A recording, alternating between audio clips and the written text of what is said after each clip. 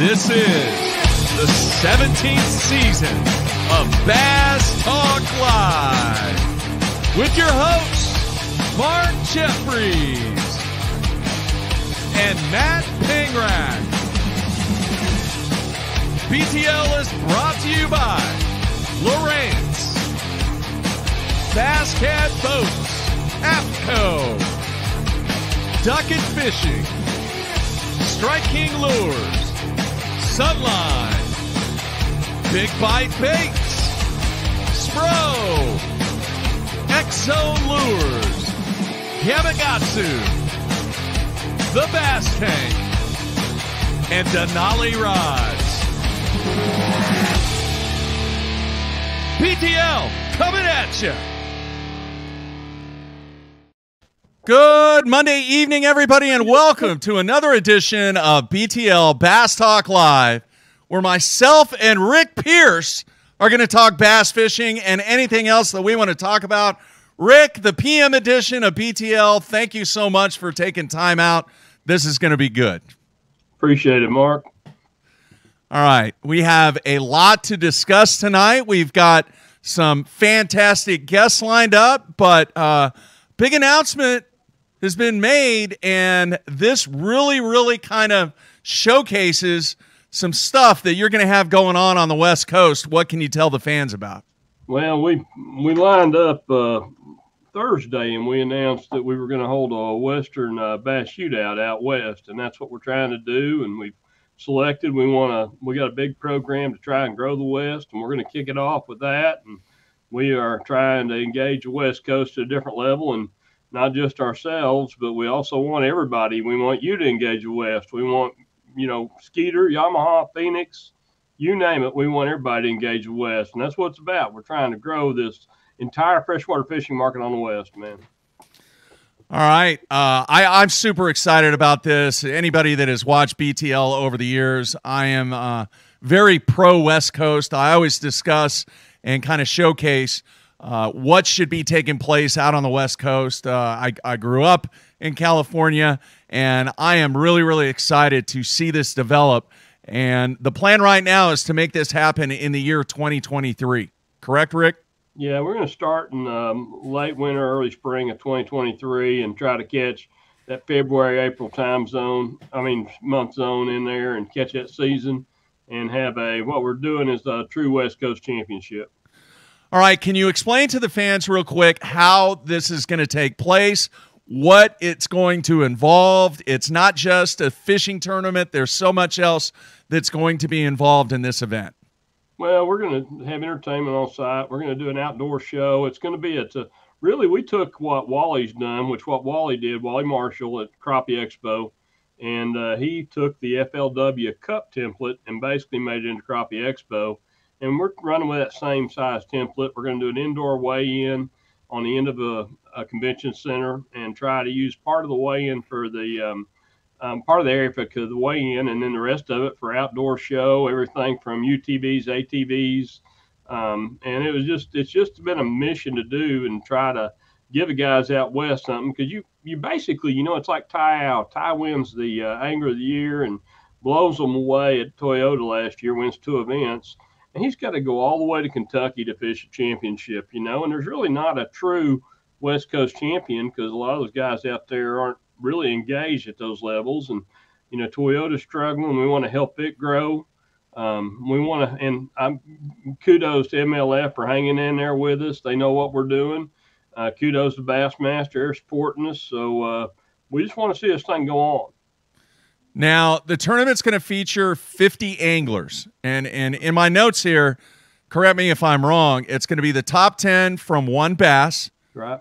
The top 10 from the MLF Toyota Series, and Wild West Bass Trail Pro-Am, Angler of the Year races, and the top 20 from the Wild West Bass Apex Cup Pro Series. Do I have that correct? Yeah, that's right. 50 guys. Yeah, 5-0. So we're going to try to, and we did that. A lot of people said, how'd you come up with this? We did this. These are the events out west that have basically the highest entry fees. They're the true top end cream of the crop out west. And so we're just going to put all those together in one box and shake them up and see who falls out. Do you have the venue selected yet? We do have the venue, and we do have a permit that gives us the right to the venue at any time we want with the California market. And it's going to be in the California market. We've announced that.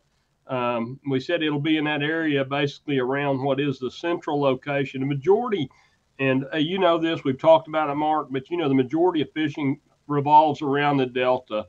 So we're not saying it's going to be the Delta. I can assure you, you'll be shocked where it is at. You know, don't forget that Bassmaster will drive 90 miles to go somewhere to fish a classic. So, you know, we do have a venue. We do have a location. We do have a convention center. Jeremy's meeting next week, I believe, with the convention center, and we're going to tee that up. And we'll have an announcement on the actual home location. And we're going to try to do that in one major city for 2 years. And it'll revolve around that area of the Delta where anglers just, that's where they're at, you know. Yeah. No, that's cool. Do you have any idea what first place is going to pay yet? No, we're not there yet. It's going to be a pay to play. That's one of the very unfortunate things of that, because we don't have any revenue at this time. This is a one-off event, taking all these circuits in. We're going to take the 2022 standings. So we've got all those events yet to happen next year. Of course, they start here pretty quick with Havasu for one bass. So the Arizona Open starts pretty quick, and they're actually going to have 4 events next year in the one series. So those have created, and you know, Billy's done a good job of trying to format that where he's got a true AOY championship we asked him to get to. And we asked him to please give something like a AOY so they can all get to one spot and have an Angler of the Year format. And this is obviously where we were headed the whole time. And Billy's done that. So we've got a good AOY set up with one bass. They kick off the year, and that kind of answers it, you know.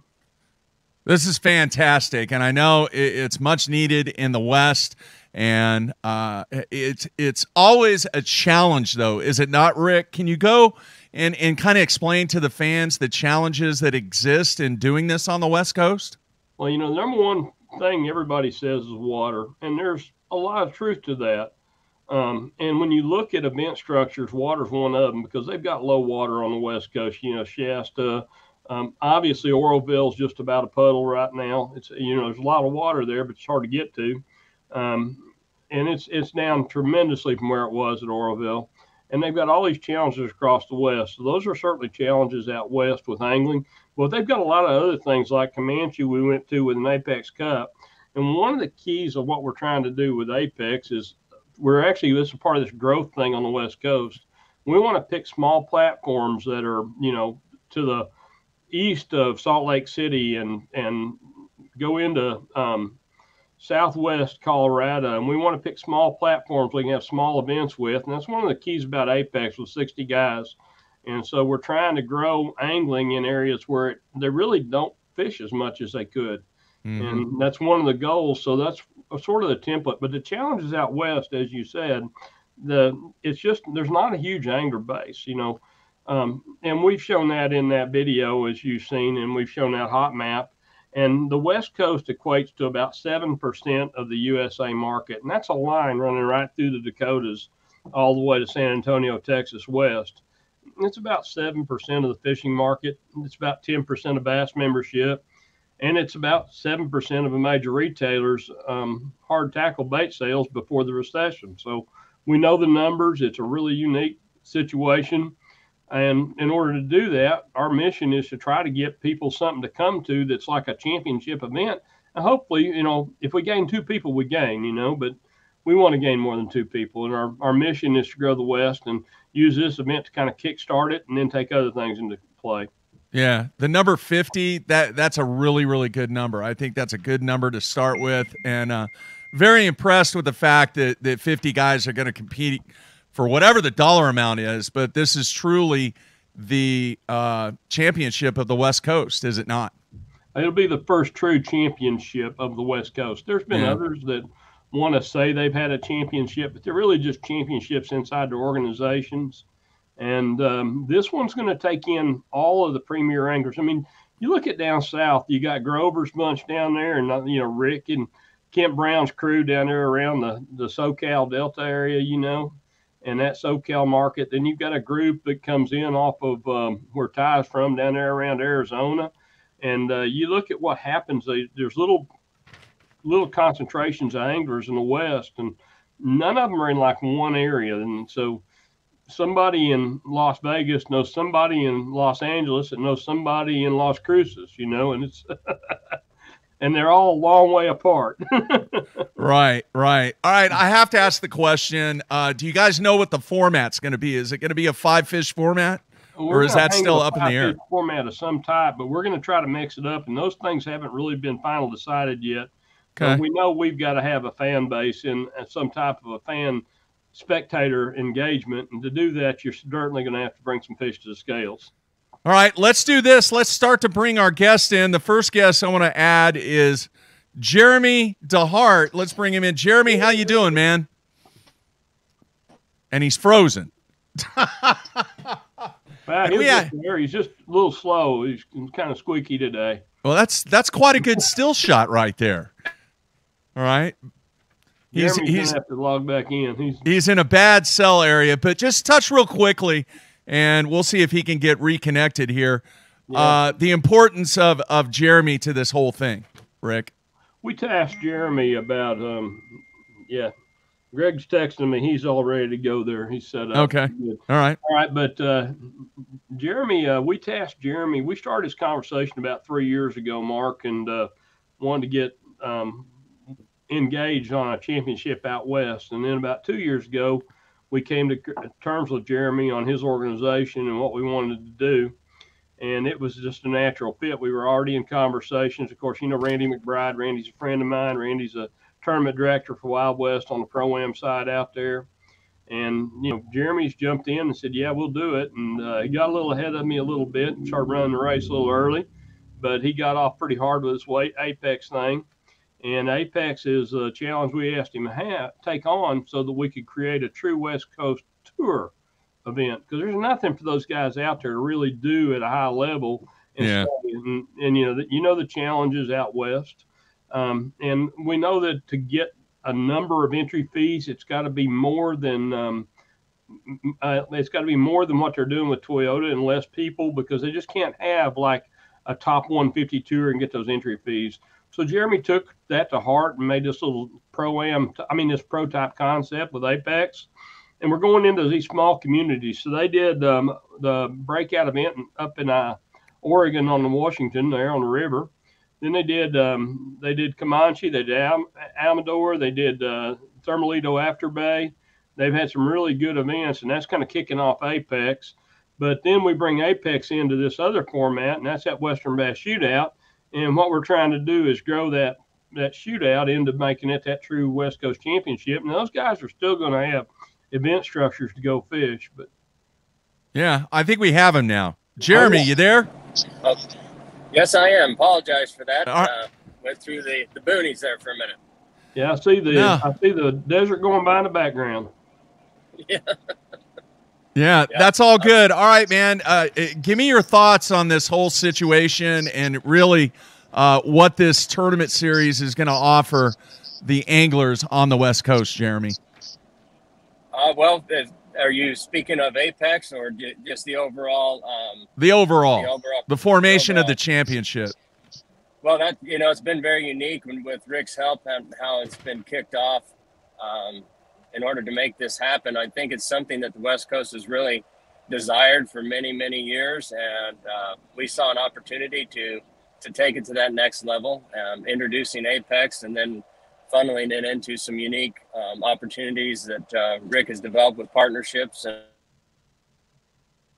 And it's something that we really look forward to. I think it's going to change the dynamic of the way the West Coast is shown. I think there's a lot of talent. I think there's a lot of opportunity for the endemic and non-endemic to really see and understand the angler base, the representation that is possible out here in the West. And we look forward to that, providing the platform that those things can lock hold and really change the whole structure of the West Coast.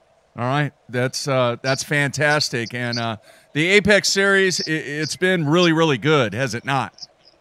Yeah, it's, this is our first year out. We were very selective on information and And we really just wanted to make sure that we had things dialed in, developing a show, had a lot of support from organizations and companies like Bass Cat and Mercury and so on. And that helped us get a good foothold in what we're doing. Then we implement a few unique structures with Tourney X and kind of mesh in some of those type of systems where we can also include, you know, a specific way on how we format the event, the rules, the off limits periods, the lake locations, you know, keeping it very unique, kind of out of the way, trying to develop that marketing strategy in those unique communities, giving them an opportunity that they maybe have never been showcased as before, and then branching it from there. And I feel with the feedback that we have received just from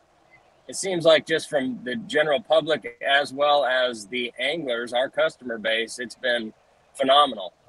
So we want to continue to deliver that message. We want to continue to partner with strong leadership in the industry. And I think that it seems like our customers are telling us what they want. And I get calls all the time about Apex. How do we qualify? How do we get there? What can we do? How do we help? And it's very unique and fun to watch the growth that is taking place. All right, very cool. Now, if people out there want to find more information about the Apex series, where do they go? What do they do? Well, right now we're airing our shows on the Pursuit channel. We are airing over 39 shows during the fourth quarter here. We also are on the Outdoor Action TV network. We're also on our own YouTube channel. Information, you can go to apexprotour.com. You can also go to the Wild West Facebook page, all of our Instagram. We keep those updated with information in regards to the upcoming events, but then also Apex angler highlights, very unique structures and ideas. And we're going to be providing the new list of anglers that are coming on for this year as we get their pages and the biographies developed. And it's been very exciting.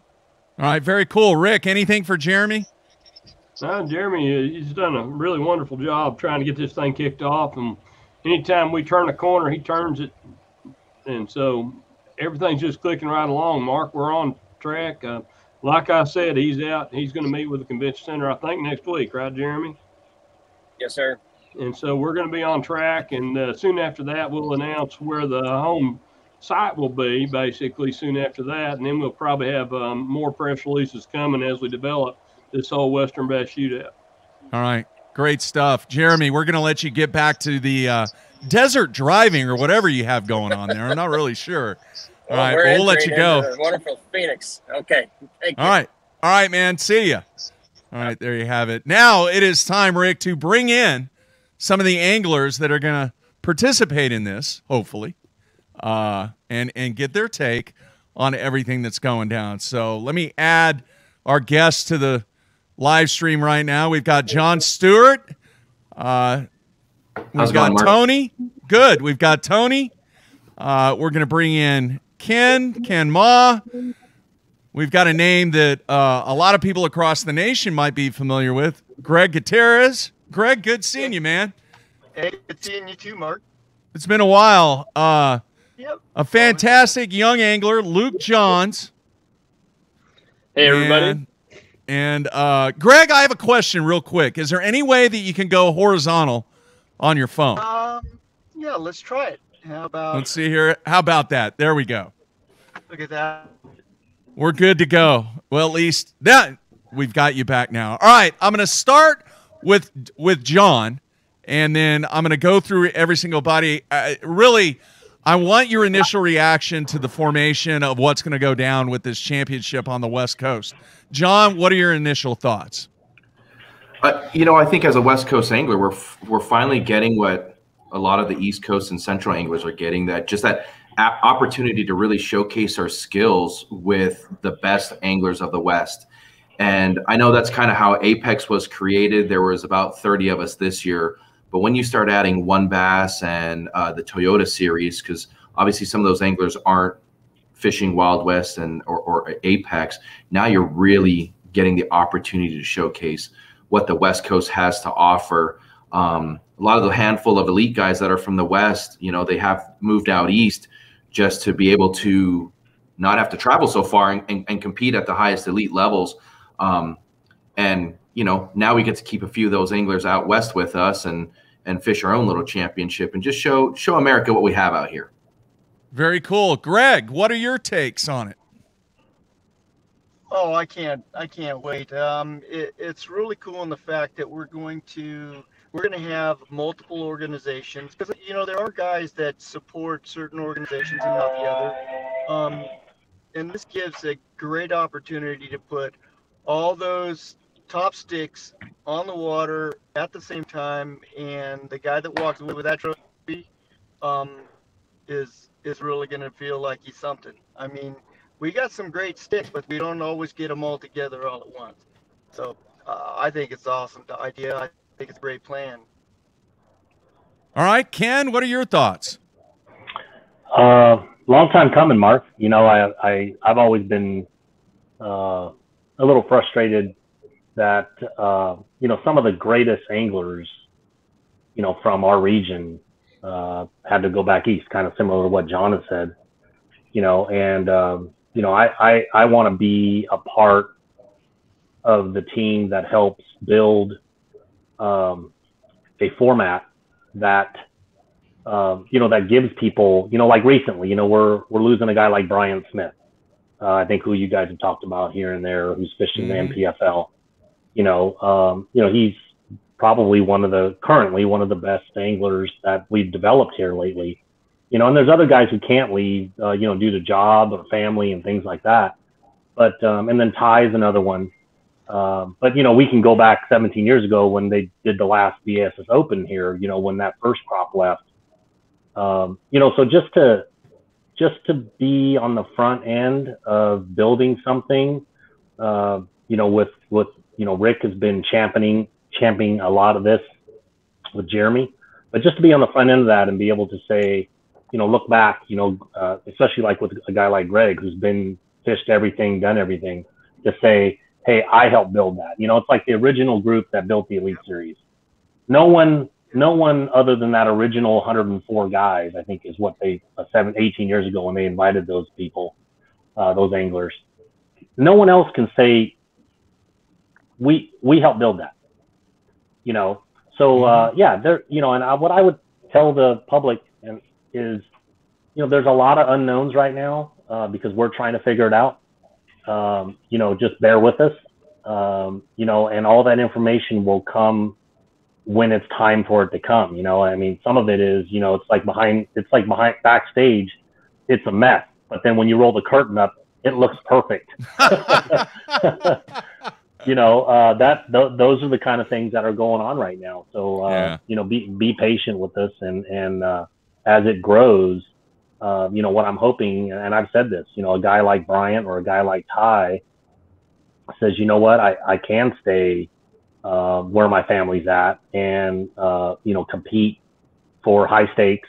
And it's not just about the entry fees and the payout.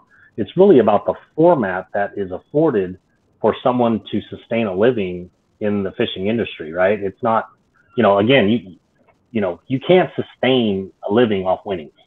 It's not possible. And if it is, there's less than 10% of the people that are doing it. Right. You know, so that's what I'm excited about. All right. Is leaving something. Very nice. Tony, what are your thoughts? Yeah, I agree with a lot of what Ken said. You know, I started fishing tournaments in '89. I started fishing pro-ams in '92. And to be honest, I haven't seen much growth in the numbers of people that are participating between then and now. There are more organizations. And so, you know, you get less numbers with a lot of these organizations. It just kind of spreads things out. So the market is only so big to bear these anglers right now. And I think that's what's exciting about this is for the first time, we're bringing the entire market together in terms of competition. And this is just a first step in growing the market. And it's kind of like that, you know, rising tide floats all boats. If that market grows, every one of these organizations is going to benefit. Every company is going to benefit. And, you know, as Ken said, I mean, I'm excited. Look, I'm older than probably the average angler out there.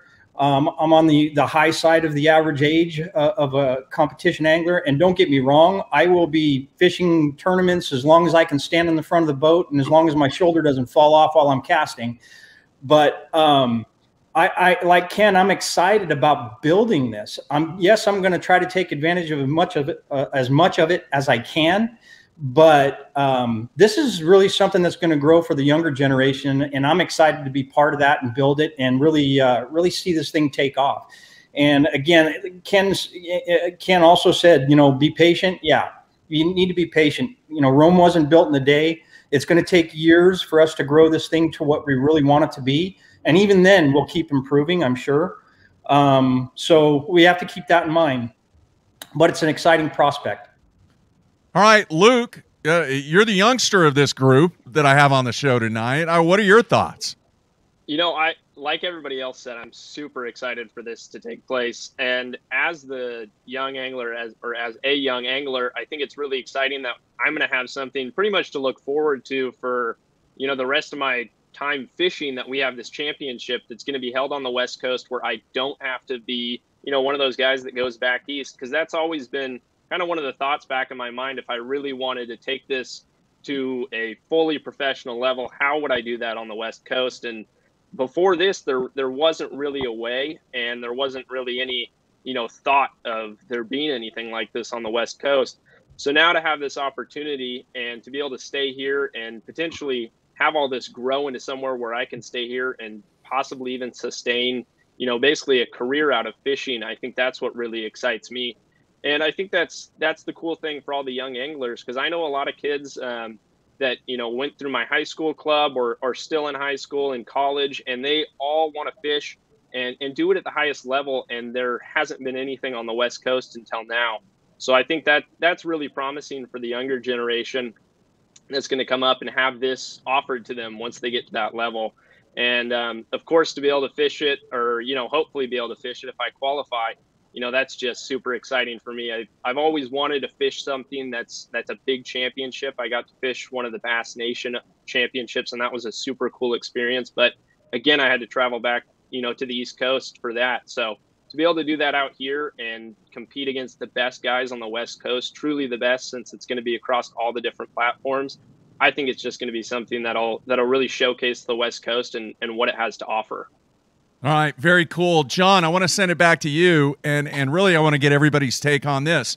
We have a lot of fans, BTL fans, that exist on the West Coast, on the West side.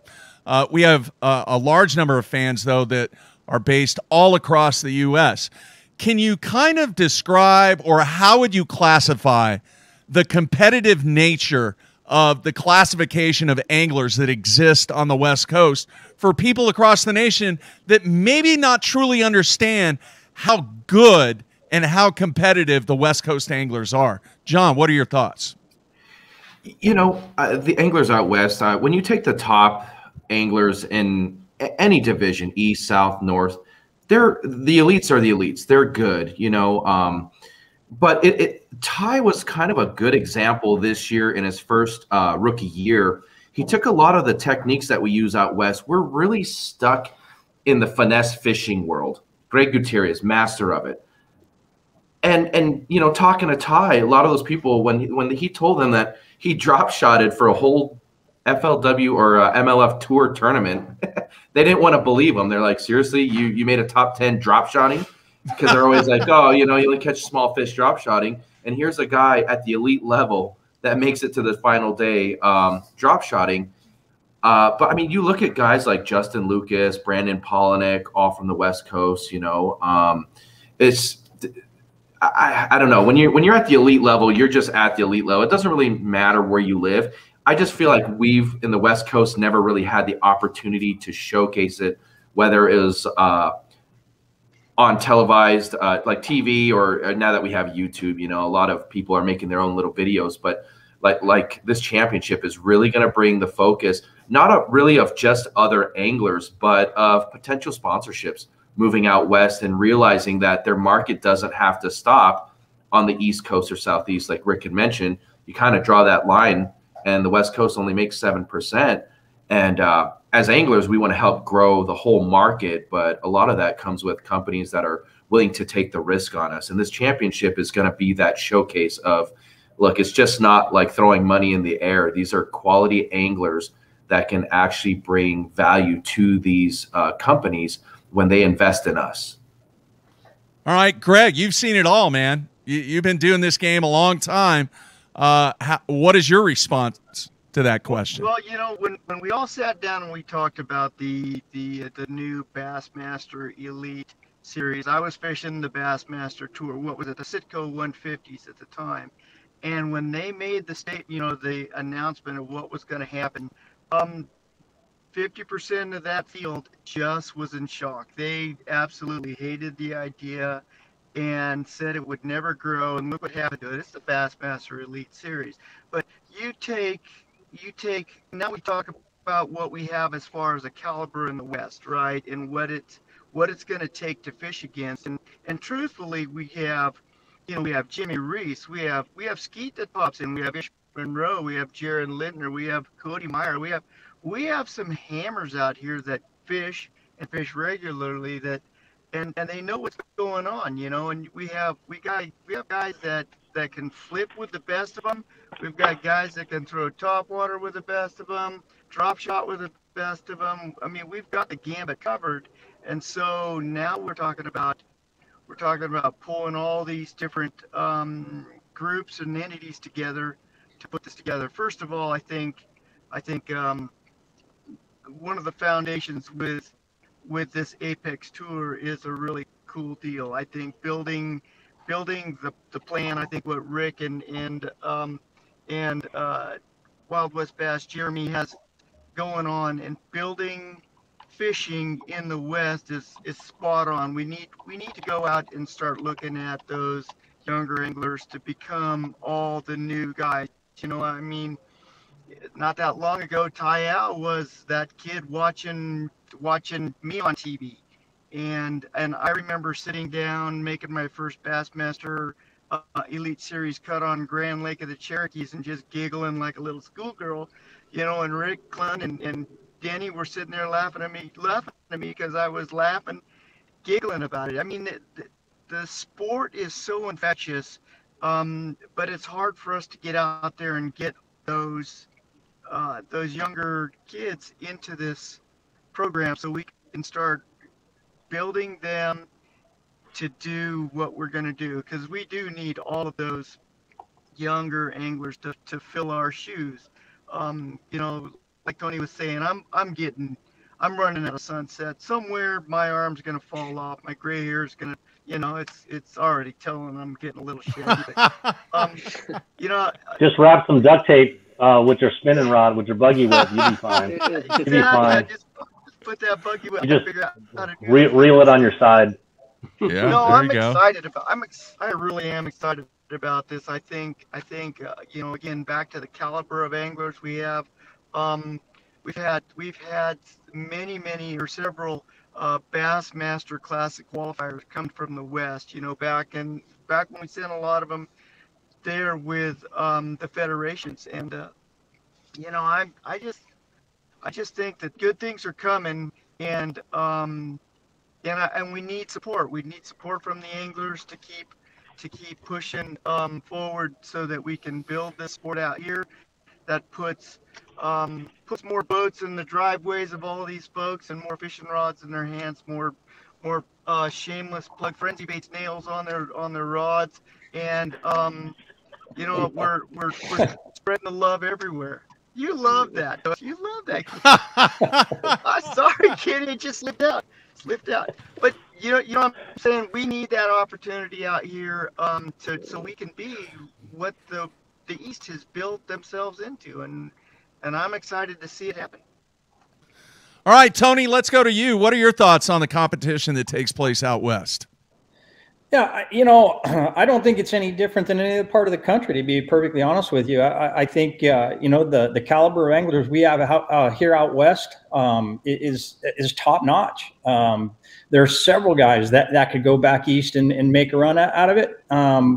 But, you know, as we all know, it's difficult. It's difficult to take that time away from family. And if you have a full-time job, to take that time off that job. And everybody across the country is against the same challenges.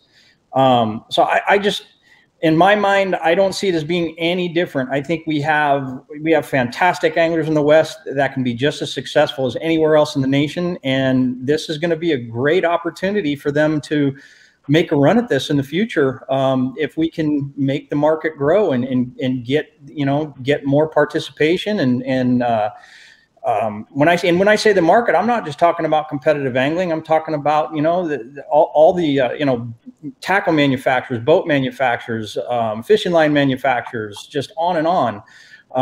The whole business of fishing. If we can grow it, there's going to be a big opportunity for these anglers that do want to compete out here and make a living and help, you know, further grow these opportunities that await us. All right, Ken, I want to go to you next because you made some comments from the previous question that I kind of want to follow up on and tie it into a little bit about what you said. Is this championship, or is this event really going to help you generate revenue that you need, all right, to survive as a professional angler if you don't have something else going on the side or whatever? But is it going to position your brand as a professional angler much, much, much better by not having to absorb the expense to try and travel to the central U.S. or the eastern U.S. because of the amount of exposure that you can obtain through this championship series? What are your thoughts? Yeah, Mark, 100%. The simple answer to that is yes. You know, obviously, if you know, I hate driving personally. So yeah, okay. I make no bones about it. I hate driving. I hate towing my boat. You know, everybody asks me, am I going to go back east? My answer is, with the H, no. You know, because I don't think that, you know, that I'm going to drive 3 days out there, you know, fish for 10 days and drive 3 days back. That's 2 weeks for me. You know, and then half of the time I'm spending behind behind the windshield. So, yeah. And I was listening to Tony talk and John, and, you know, I think the biggest thing, you know, obviously we have the anglers, you know them all. We can go down the list and name them all, that have accomplished the highest things that the sport has to offer, that have come from our region, you know. And I think that for the first time, you know, the word that comes to me when I was listening to Tony and Greg talk was, you know, we haven't had a platform and a format to do the kind of outreach that we have done, you know, like for instance, you know, the Apex Pro Tour, you know, we went to Comanche, and there were, you know, there weren't hundreds of kids out there, but there were kids out there. There was you know, men and women, and they were, you know, they were walking up to Luke Johns like, you know, he was the next Aaron Martens. You know, and I say that in all sincerity, because that kid that has that positive interaction with another kid, that's what I call Luke Johns, right? And I don't mean that disrespectfully. You know, but when you have you have a kid that has an interaction, a positive interaction with an angler like Luke Johns, you know, or Tony Franceschi or whoever, that kid at that moment, he doesn't know the difference between Luke Johns and Amart. He doesn't know the difference between Luke Johns and Ski. You know, so to do that kind of outreach, and then, you know, with Rick bringing in and really galvanizing what Wild West Pro-Ams are, the One Bass Pro-Ams, you know, and with helping keep MLF out here, you know, bringing that group together and having 100,000 square foot show, it being televised, doing live coverage, that's never been done out here, Mark, ever. Yeah. We've never had that, you know. So, and I go back to what John said, you know, fishing is fishing.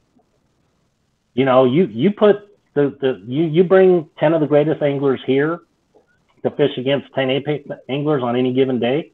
Yeah. And it'll probably go 50-50 down the list. You know, Yeah. so for me, that's what's exciting, is that we're actually doing the community outreach. We're bringing awareness. You know, you started the show with that. Like, hey, you know, yeah, it got announced, but how many people really are aware of it? Yeah. You know, so when the platform gets built, I really believe the anglers, meaning us, Greg, and others who aren't currently fishing Apex or into the Western Bass Shootout, it's going to attract them to come to MLF. It's going to attract them to come to One Bass, or to come to the Pro-Ams, or to qualify, you know, for the Apex series. You know, that's the whole thing. I know this is not about the Apex series, but, you know, we finally have a tour that you can't just pay to get into, right? You have to, you know, I don't want to put it what Panger's doing, right? I mean, the journey Panger's going through to qualify for the elite, you know, is legendary. But you have to qualify. You know, it's not something that you just, like I said, that you can just pay for and get into. So when you make it, we're trying to really develop true professionals that when you have to qualify for something, it's difficult to make, and when you finally make it, you have to find a way to sustain yourself in that platform. All right, Luke, final question on this round.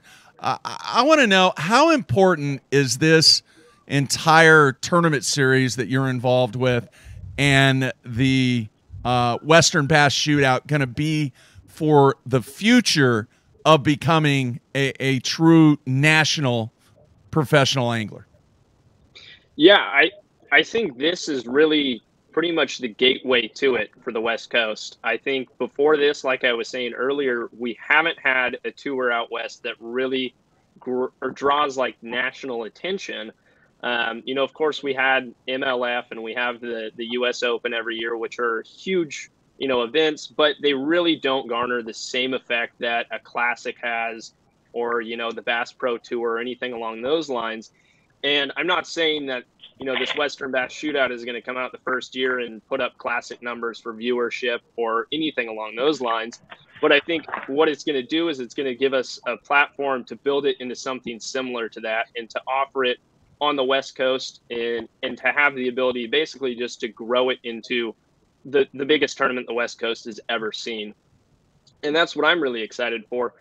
Because I think just as a young angler, I've always had that question, like I was saying, you know, I couldn't do what I really wanted to do, which was fish professionally on the West Coast. And now there's starting to be those gateways to open up through the Apex Tour. That's the first step. And then with the Western Bass Shootout, there's number two. If you can put those two things together, you're going to draw a huge number of or a huge number of viewership throughout the year. And then on top of that, the endemic and non-endemic sponsors that are going to come along with those two things are going to be great for the West Coast. And I think it's just going to, you know, shed light on to what the West Coast has to offer. And on top of that, I think it'll draw a lot of new anglers in. You know, I've already had my buddies texting me and kids from the high school and college programs kind of wondering, you know, what's going on with Apex? How do they get into it? And then, of course, now with the Western Bass Shootout, I'm sure I'm going to start getting questions about that and people who are wanting to qualify. So I think what it does is it just gives the entire future generation of the West Coast something to look forward to, because it's kind of been a little bit bleak for the last few years. You know, if you wanted to do it at a higher level than, you know, the Wild West Pro-Ams or the MLF Tour. All right, Rick, this is a fantastic group of anglers right here. I've got to ask you, do you have any questions for any of these guys, man? I'll tell you what, I just appreciate them all being a part of this initial Apex group. They took a big risk jumping out there. We threw the carrot out and everybody jumped in, and they're in, and they're all in strong. And most of the men on this screen have all definitely kept the glue together on this Apex situation, and we got a lot of growth to do. And Ken pointed that out. But, you know, of course, Mark, you know, I go back a long way on the West Coast, and I can remember North Hollywood Marine. And, you know, I met Dave Glebe and D. Thomas in 1975 when D. Thomas came out here from the West Coast and came to Little Lake Bull Shoals when I was a kid. And you know how far that is from me. I can drive there in less time than you guys been on screen. So that's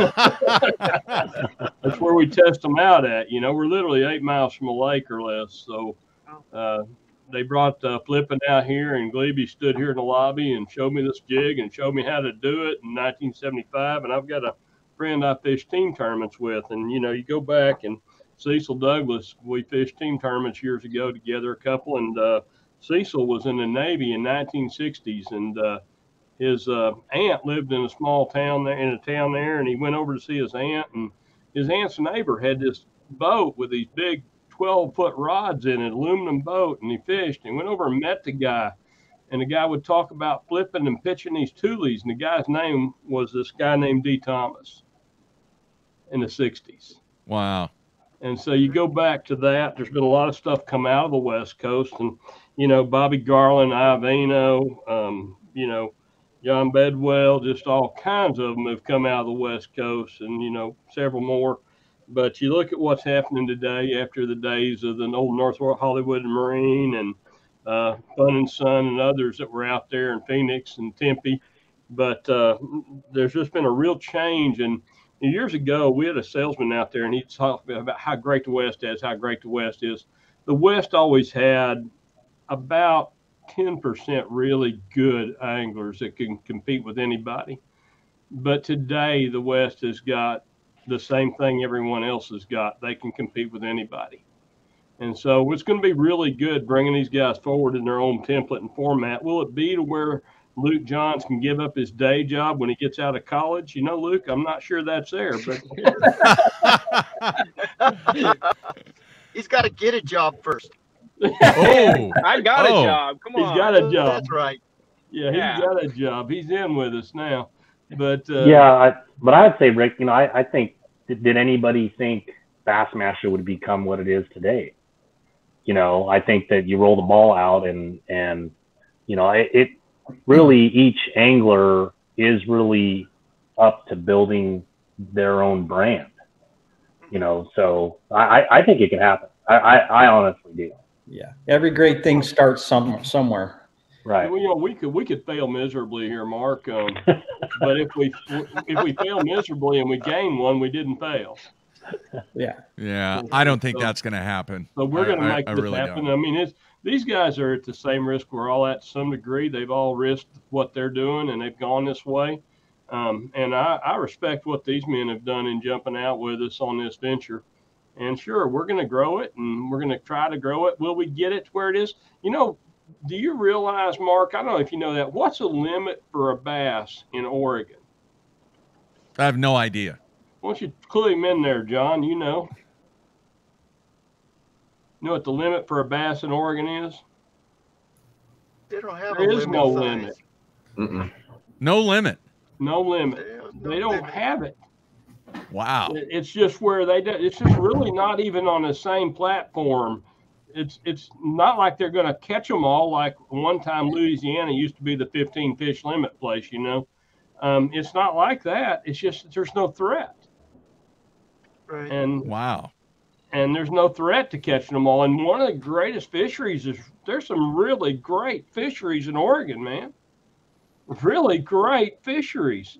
You know, I got a buddy, and he's a oil and gas attorney. Basically, he's one of the best in the country with EPA, and he's done a lot of work for us. And he went and wrote a lot of the code out there on natural gas legislation in Idaho.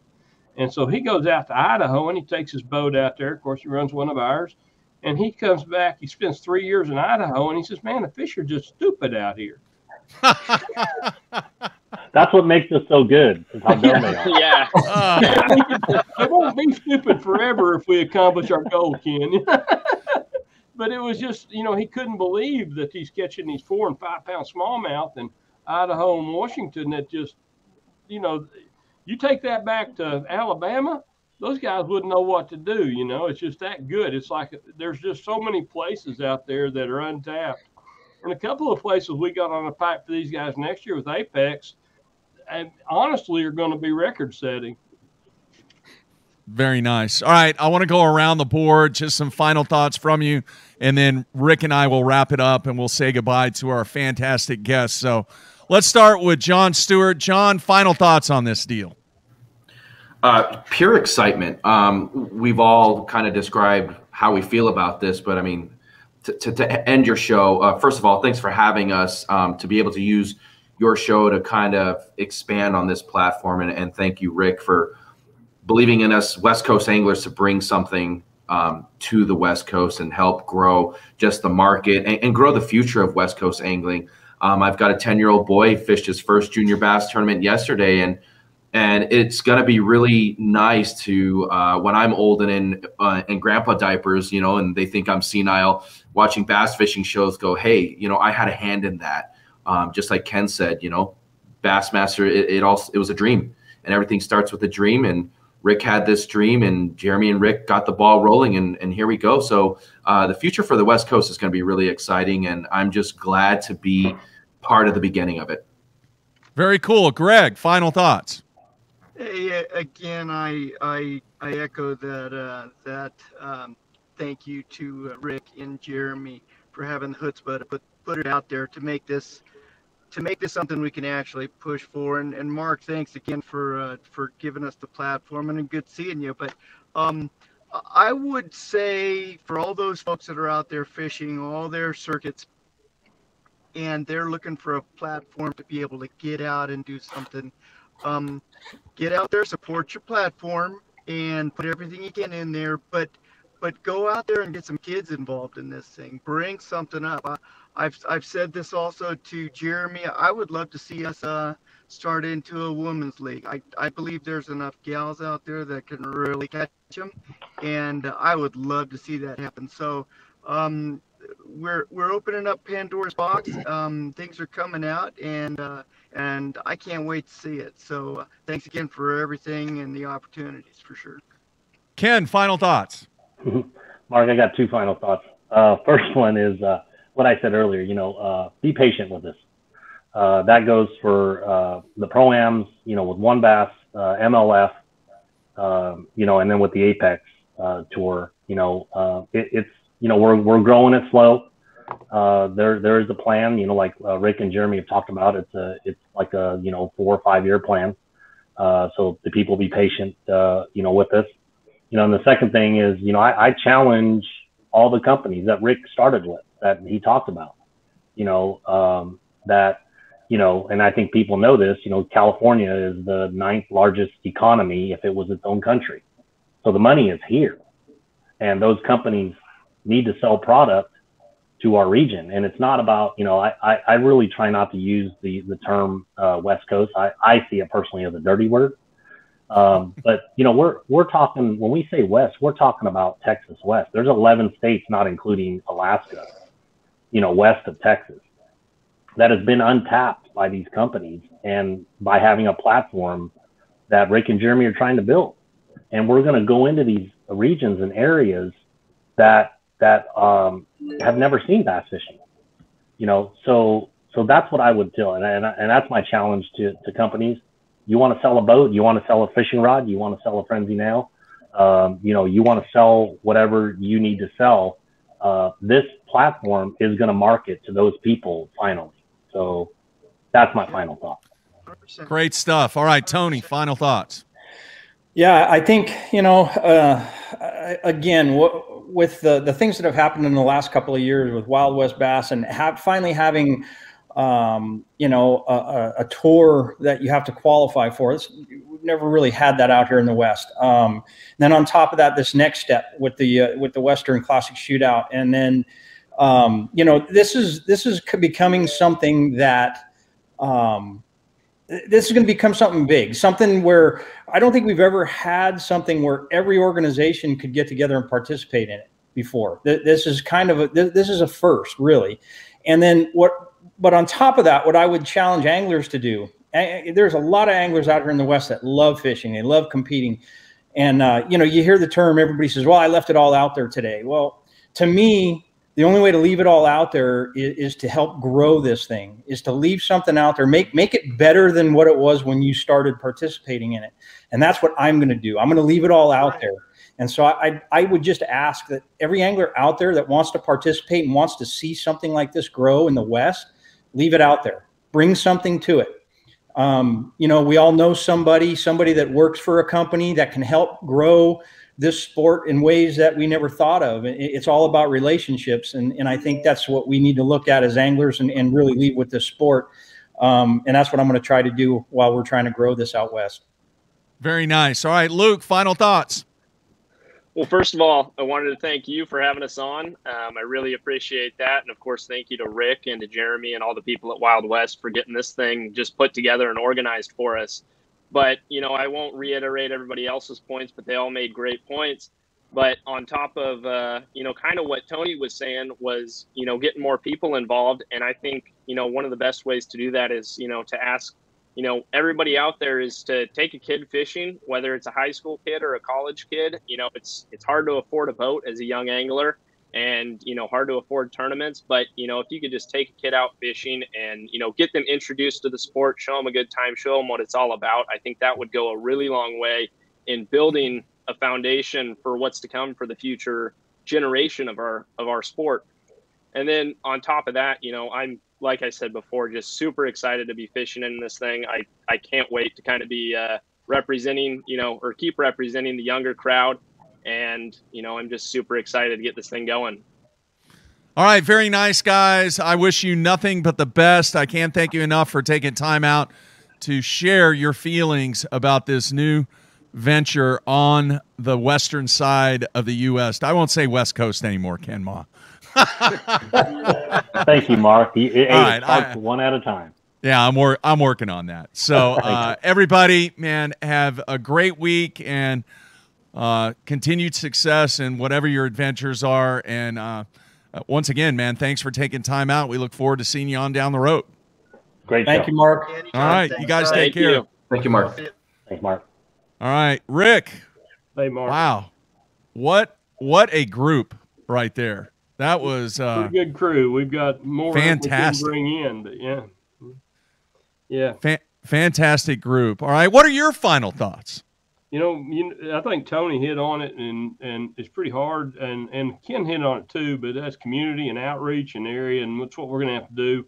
And you know, going beyond that, I you know, and of course, I know you watched video on that we have on YouTube of the announcement, and on the announcement, I challenged all the organizations out there, and you know, Randy Pringle Bass Trail, and there's a lot more out there.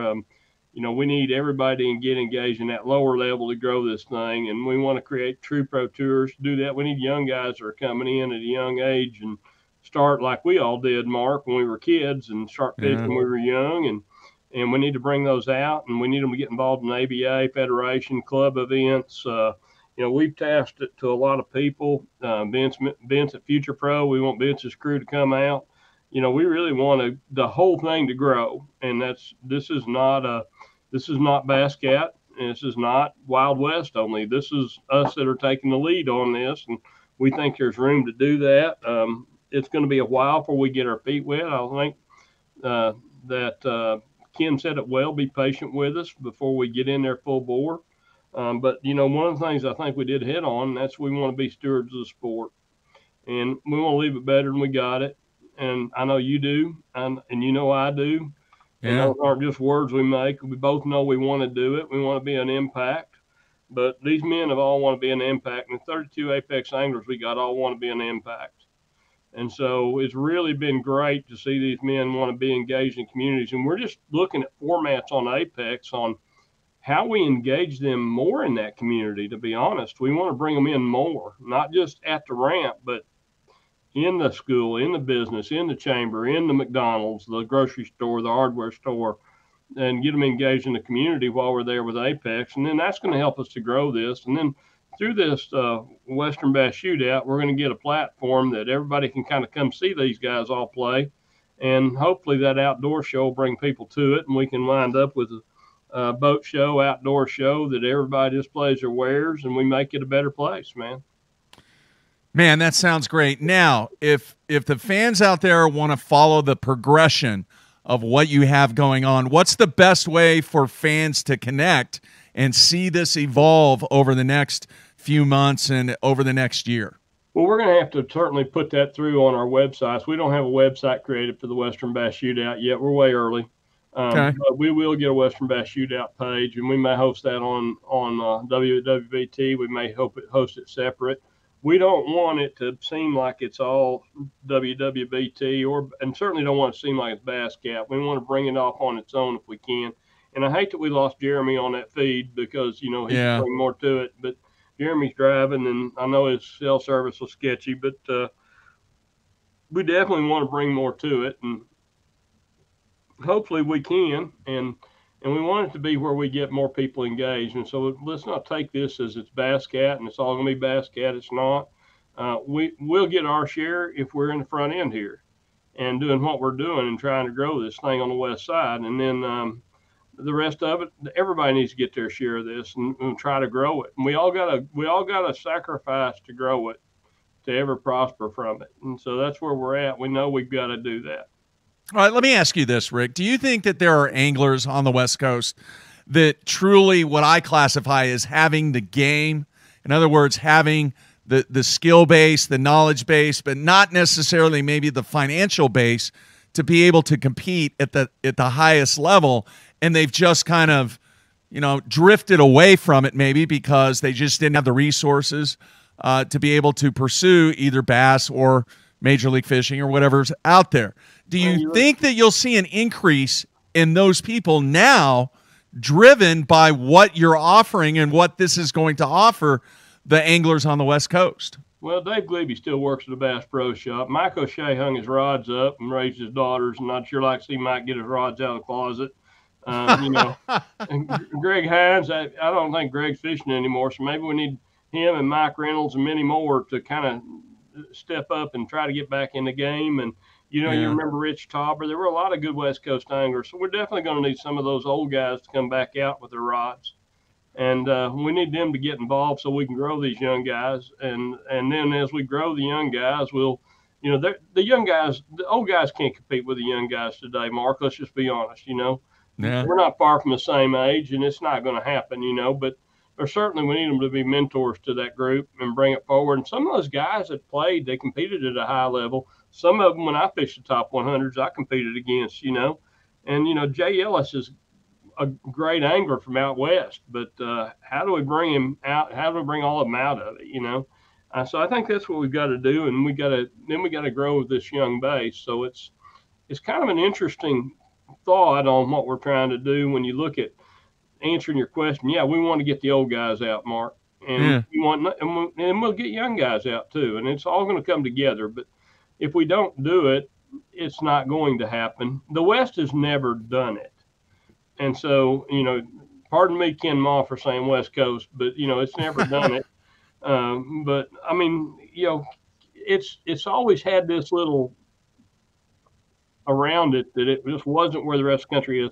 It's there today. And the guys are just as good as the guys in other parts of the country.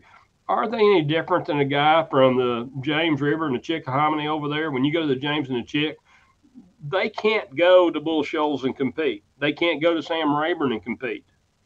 And the guys from Sam Rayburn and Bull Shoals can't go to the Chick and compete. You just don't finish at the Delta and pick up a rod and go fish the Great Lakes. And so it takes about 3 years for a touring angler to really find his roots, unless he's just extremely good or had a lot of help.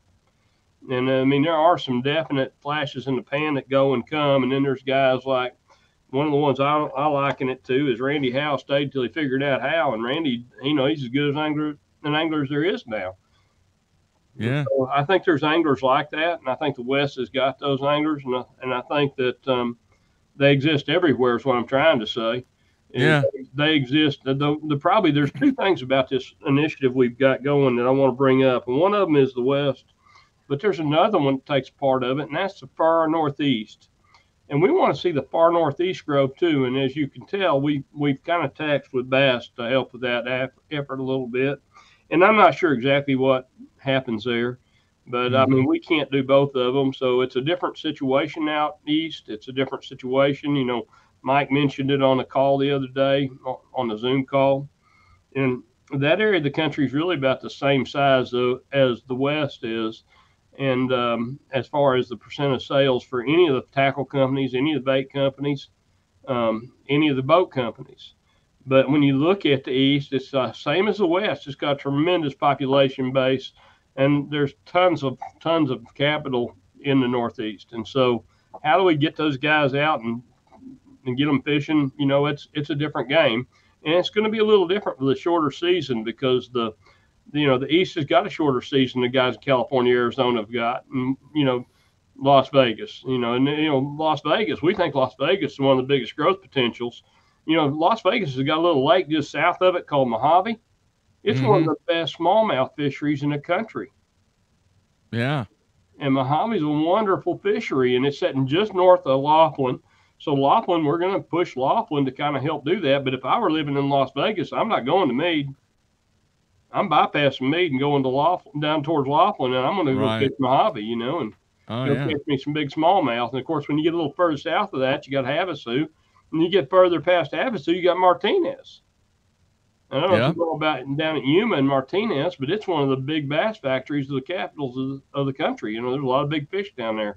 Yeah. And those guys probably don't want me saying that because it certainly won't handle a lot of pressure. But it hasn't had a lot of pressure, so it's a great little fishery. You can go down there. And Nick, I'm sorry for giving away your hidey hole, but one of my friends, he lives down there. He's got a house down there at Martinez, and he loves it.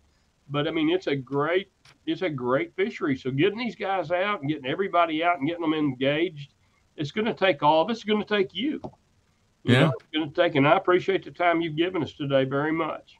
Yeah, it's cool stuff. It's been great to talk to those guys and get insight from you. Now, on the earlier show today, this morning, we had Terry Battisti on and Ken Duke, and we got into a little bit of a discussion.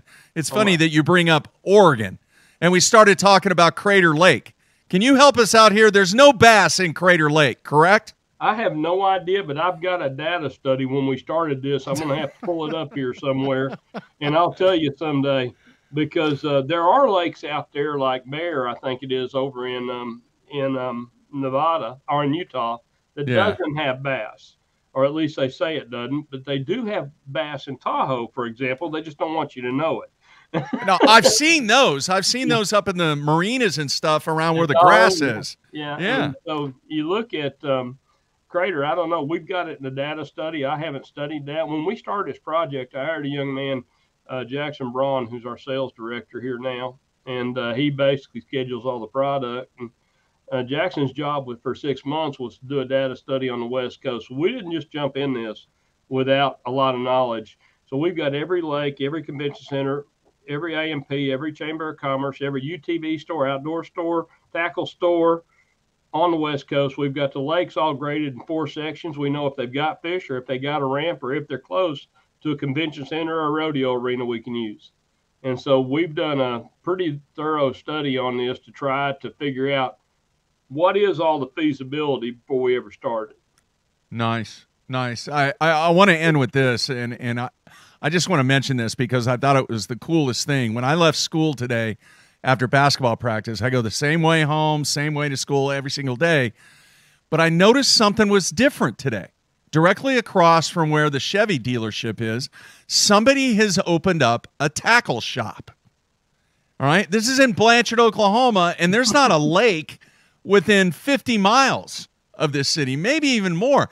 There are farm ponds around there, though. But my thinking was somebody knows that people are interested in fishing, or they just got a bunch of money to burn and decided to open up a tackle shop. I doubt that. It's a great time to be in the tackle business, of course. You know that.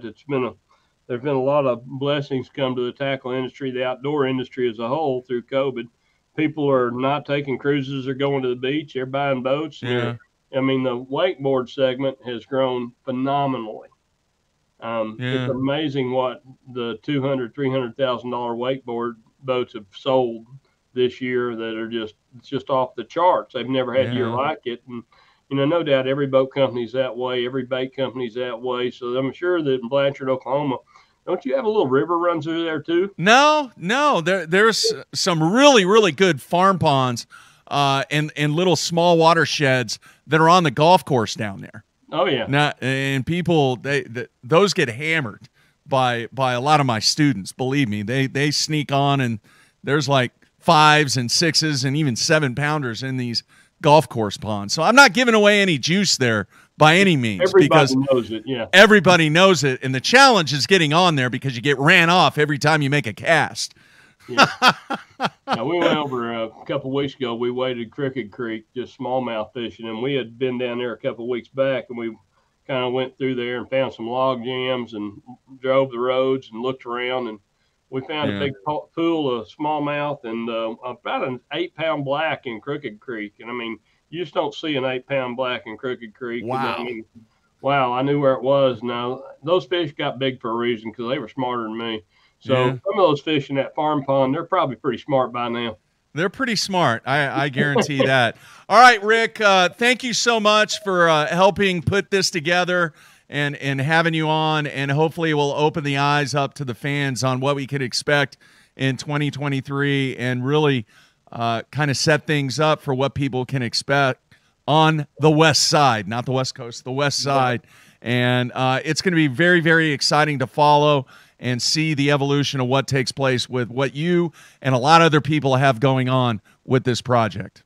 Well, we're in the early steps. I'm sorry we lost Jeremy again on that feed because I know it's hard to stay up with him driving. But, you know, I appreciate what Jeremy's done with it, and Randy and everybody on the West Coast. He's got some really good staff, employees, Dee, Karen, and hopefully everybody, everybody that we've used and worked with over there has been great. And we just need to really keep growing that thing. And hopefully we do. And hopefully we can see ABA grow and everybody get engaged and we can bring this thing forward. And, you know, when we said we need them all, we need them all.